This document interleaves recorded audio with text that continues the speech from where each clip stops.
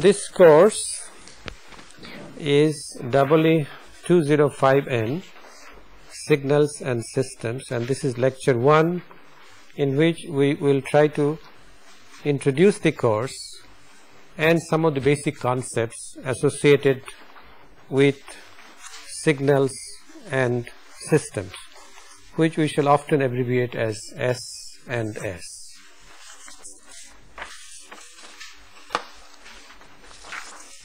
My name is this.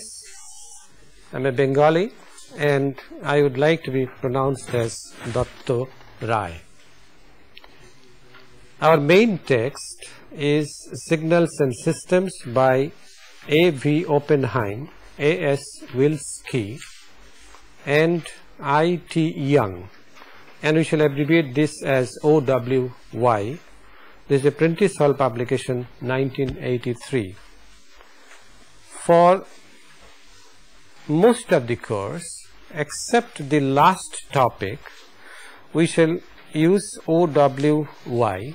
For the last topic, which is signals and systems of a very special kind, namely random. For random signals and systems, we shall use methods of signal and system analysis by G.R. Cooper and C.D. McGillen. This is a 1967 publication, Holt, Reinhardt and Winston. You need not purchase this book. If necessary, we shall give you handouts. Now about the topics that we shall talk about in this course. Firstly, we'll introduce the topic of signals, systems, basic concepts and so on. We shall show how to characterize signals and also how to characterize systems.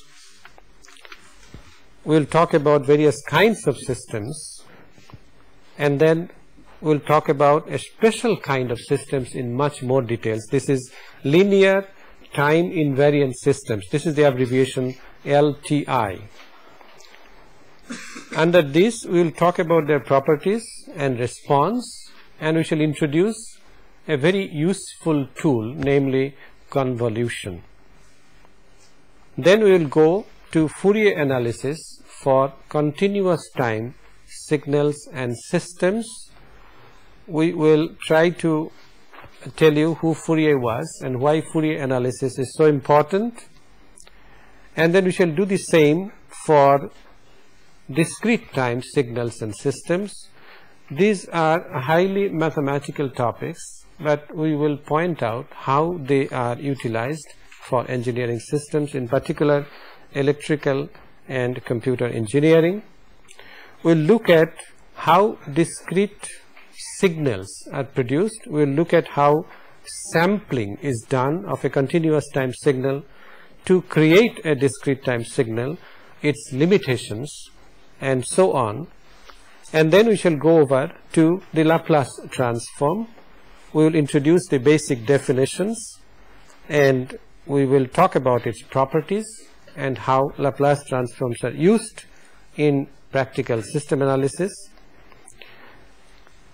What is Laplace transform for continuous time systems is achieved by the so-called Z transforms for discrete time systems, and we shall look at the Z transform and its applications in characterization of discrete time signals and systems.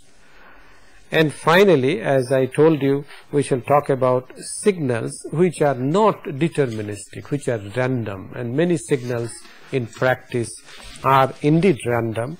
And if there is a random signal, how does a system respond to such a random signal, and how do we characterize such systems in practice? This in brief shall be our aim in this course, and we hope to complete these topics in about 40 odd lectures. We next ask the question, what are signals and systems.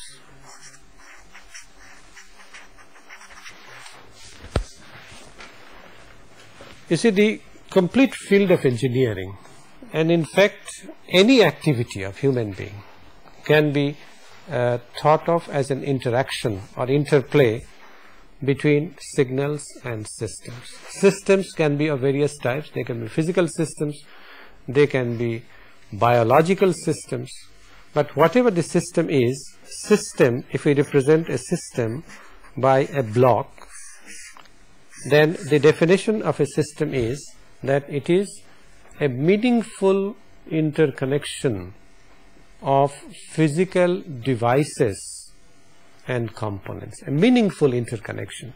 For example, if this chair is put upside down and a person is standing at the corner of this room, this does not form a system, because the chair is meant for sitting of a person and it must be put in a position so that the person can sit.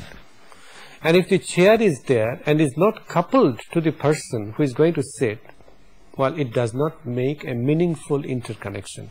You can at the most call it an assembly of physical devices. It is not a system. A system is a meaningful interconnection of physical devices and components.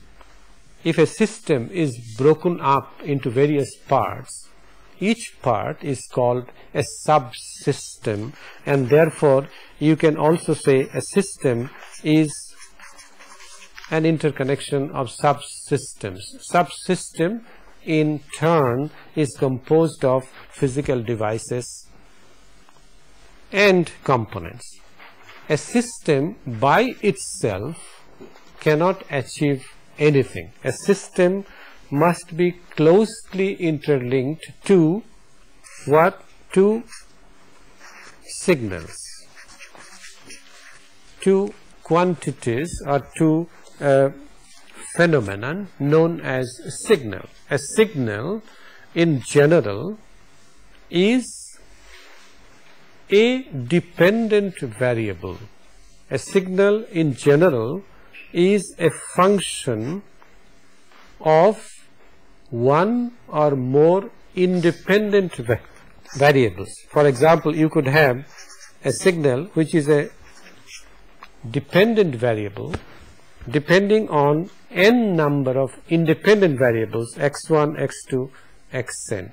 It is extremely important that you understand that a signal is a variable, a constant quantity like a battery voltage, or let's say if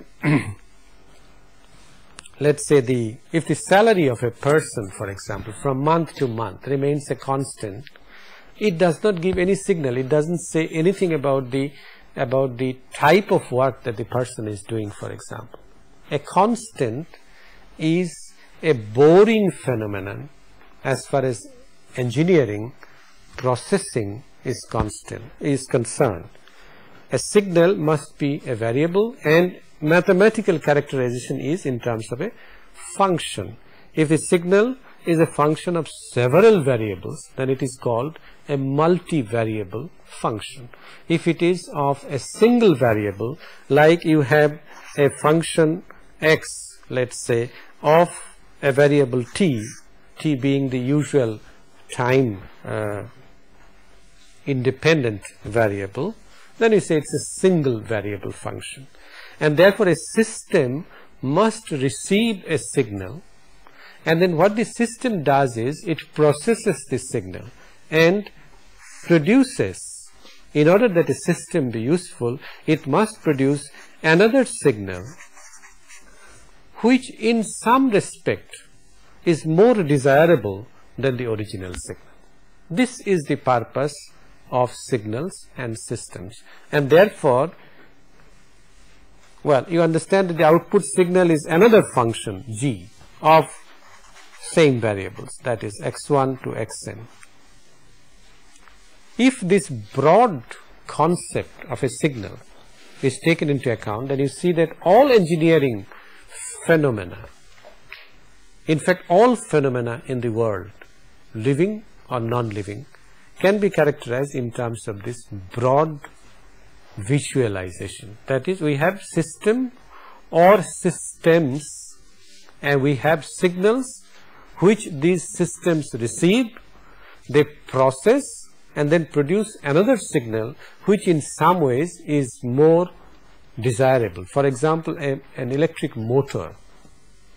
Well, it is a system.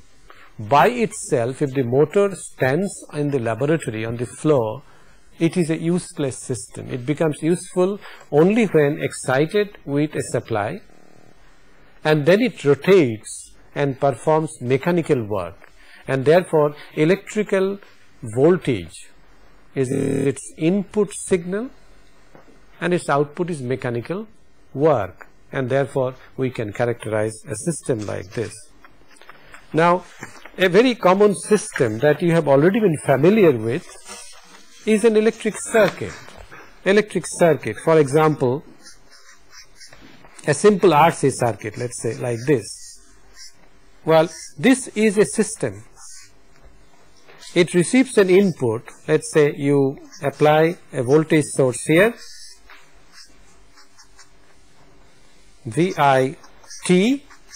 This is the functional form. VI is the function and T is the independent variable, a function of time. This is a signal called the input signal, and then you produce from this an output signal which could also be a voltage V0 of T. The functional form is different, that's why V0 is different from VI, and this is a very simple example of a signal and system interaction to produce something useful. For example, you know that this RC circuit is an integrator, and therefore if you put here a waveform like this, if your VIT is like this, then what it shall produce is a linearly going ramp. All right. So this is an example of a system and its interaction with signals to produce something useful. Let's take another example, a non-trivial one. Suppose you have a PC in which there is embedded a computer program to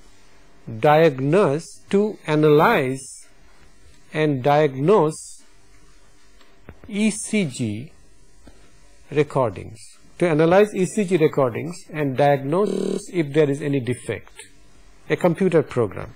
Now what you feed to it is an ECG record, electrocardiogram record, and the PC, the program, then analyzes this record and detects or gives out an output signal which could be the heart condition of the patient. This is a heart monitoring system. You take an ECG, it could be an online processing. You take an ECG, it is automatically analyzed by the system, and then at the output, let's say there can be a printout or it can be on the monitor that the heart is weak or it needs a bypass operation or something. This is a physical system. As another example of systems and signals. And in general, let me say we are not overemphasizing by saying that every activity, every human activity can be characterized in terms of an interplay or interaction between a signal and a system. Now, in signals and systems, or in engineering in general, there are two kinds of problems, basically. One is that the system is given, the input signal is given, this is given, and you have to find out the output.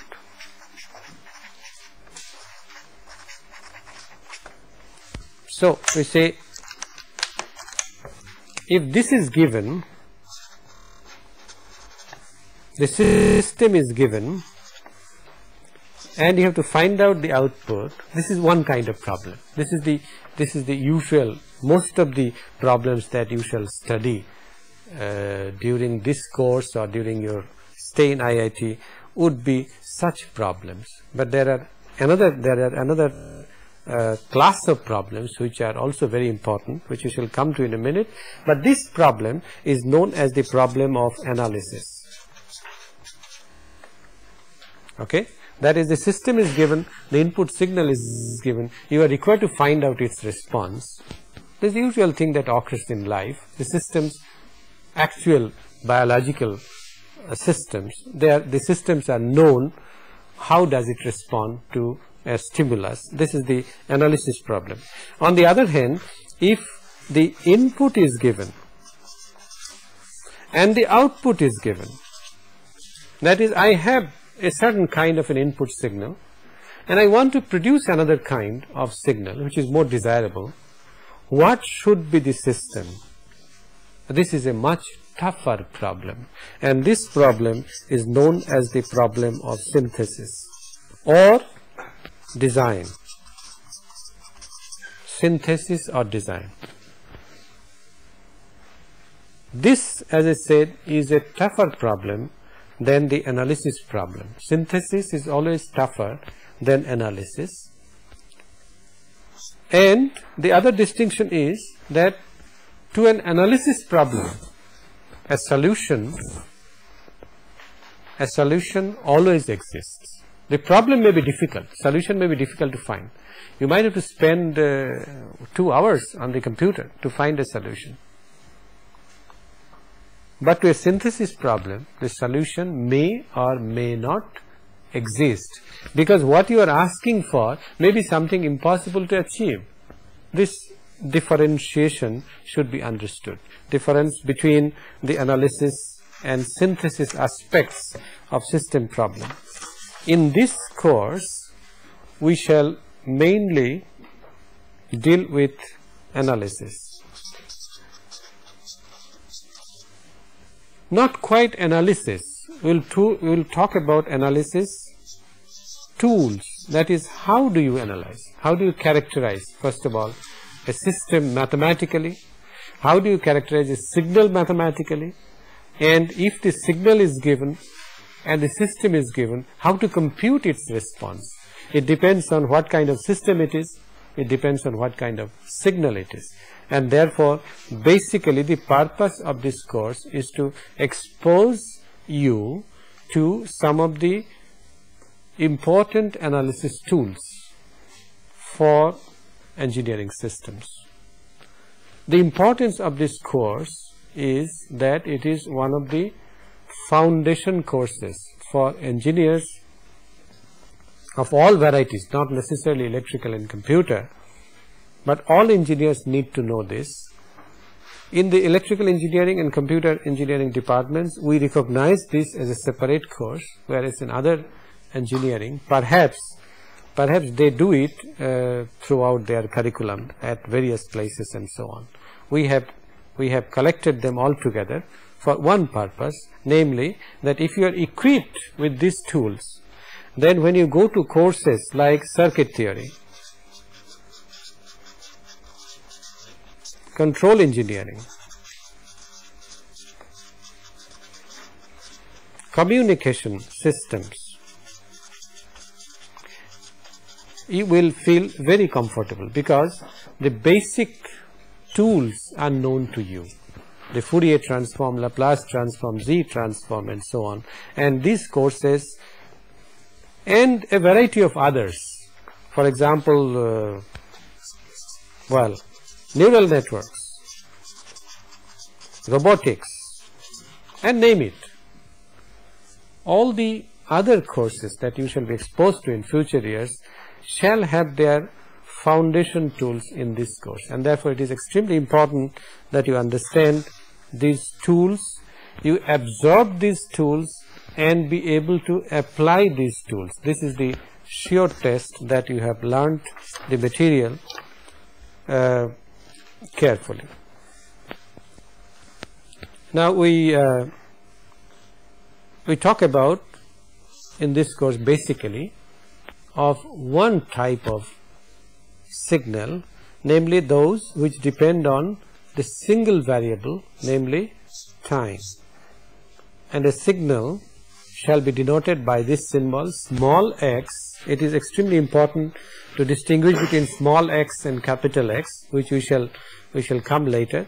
Small x of t, small x is the dependent variable and t is the independent variable.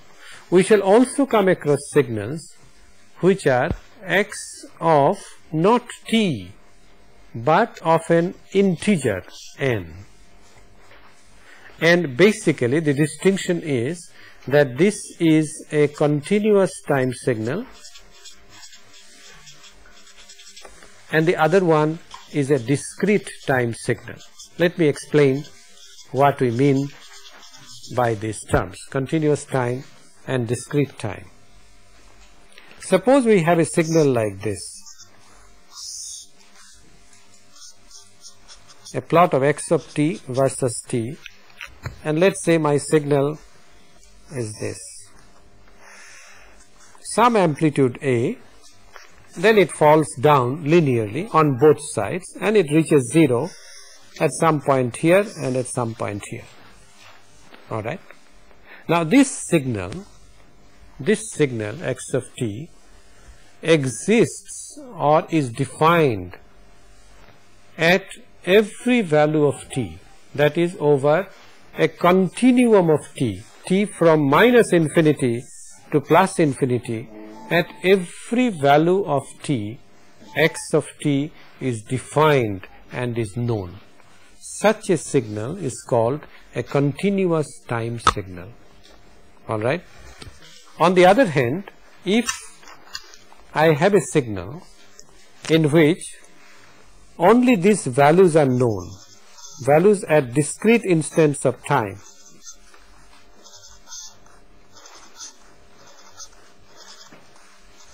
that is, let's say t1, t2, t3, t4, then t5 and so on. Similarly t minus 1, t minus 2 and so on. And at t0, okay, if this signal is known at only these discrete instants of time, their amplitudes are known. Between t1 and t2, the signal is not defined. It does not exist. Such a signal is called a discrete time signal because it exists only at discrete values of time. It does not exist anywhere in between. Alright, is the concept clear? This interval, that is the difference between t1 and t0, the difference between t2 and t1, the difference between t3 and t2 need not necessarily be uniform. If it is uniform, that is, if t2 minus t1 is equal to tn plus 1 minus tn for all n, if this is true, then we say it is uniformly sampled. It is as if there is a continuous time signal which you have sampled at these discrete instants of time. On the other hand, if these intervals are unequal, that is t1, t2, t3, t4, these are arbitrary, then we will call it a non-uniformly sampled signal. Alright, so you understand the difference between continuous time and discrete time signal. I must say a word about the notation of a discrete time signal. as far as continuous time is concerned, there is no confusion. X is the signal, the dependent variable, and t is the independent variable on which x depends. On the other hand, in the discrete time signal representation, the time does not figure at all. Small n stands for an integer variable, and how this occurs is like this. Suppose we take the same signal again,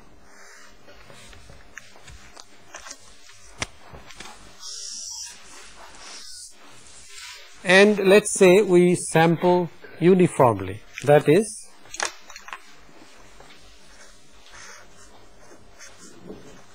we have 3 here and let's say 3 here, and uniformly, alright, and let this interval be capital T. Therefore, this will be 0, this will be 0, this is capital T, this is 2t, this is 3t, and so on. Alright. In most of the discrete time signals that we shall talk about in this course, we shall consider uniform samples, that is, uniformly spaced samples. This spacing is in time, and in the description of this signal, what we should actually specify is the value of the signal at n times capital T, where n goes from minus infinity to plus infinity, but is an integer. Alright. What we do for brevity is, if this is uniformly sampled, then we cut out this capital T from the notation. That is, when you write x of n, it actually means x of nt. N is an integer. So a discrete time signal you shall always denote by x of an integer variable, and these symbols are reserved, usually reserved for integer variables. That is, I, instead of x of n, I can have x of I, j, even though j shall also be used for square root of minus 1, but in the context there shall be no confusion. If we write x of j, it means that j is an integer variable, ij, then k, l sometimes is used, m of course is used, n, not o, then sometimes p also is not used, q is also not used, r, and that's it. These symbols I, j, k, l, m and r are usually used for integer variables, and if one writes x of k, it will immediately mean that it is a discrete time signal sampled at the instant k times some specific interval capital T. Alright, capital T in that context is called the period. We will come to this later. Another way of looking at this is that capital T, the sampling interval, is normalized to unity. If capital T is 1, then obviously nt is equal to n. So there are both ways of looking at this strategy. I shall close this lecture by saying, why should we consider discrete time at all? Why should we consider discrete time systems or signals at all, whereas all phenomena in the physical world is continuous? Time is continuous. What else? The flow of river is continuous. A process, chemical process, is continuous. Why should we consider discrete instance of time? The reason is that most continuous systems can be analyzed or processed or looked upon more comfortably with discretization, because of the revolution in integrated circuit technology. Things have become possible now to look at discrete time signals and their treatment by systems more comfortably, more accurately, more reliably by a computer, digital computer. And this is why discrete time systems have become extremely important. Discrete time systems, it is not that they do not occur in nature. They do occur in nature. For example, if you want, let's say, the national economic data for planning, then what do? You record GNP, let's say, year-wise, 1989, 1990, 1991. Now, year-wise means 1 year is capital T. Is that clear? 1 year is capital T. Or let's say you want to record the flood situation in Bihar, let's say. Then you set up some of the gauges, and the gauges are not read continuously.